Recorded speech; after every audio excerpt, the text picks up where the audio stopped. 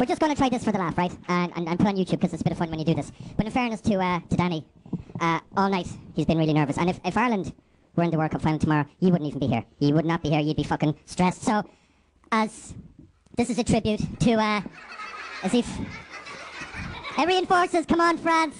You'll be looking for a gig in a couple of months, man, and you'll be, Brian, hey.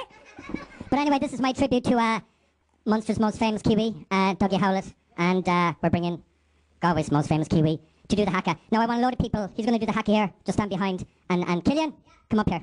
Follow Killian. Women especially, it'll be a bit of fun. He'll do it, then we'll try behind him. And it could be fun or it could be crap. But ladies and gentlemen, to do the haka, please welcome Danny Darling! Anyone? There's a bro in the front row, man. You want to come up? Come on. Straight up. Come on, fuck it. Don't worry. It might make the light of day. Come on, Rover, shit car. Come on over here. Come on. Come on, Mr. Rover. Come on, Rover. Come on, brother. Good shit. Good shit.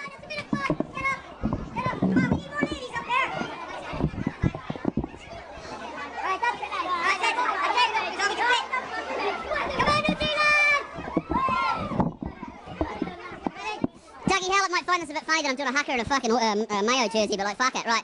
See?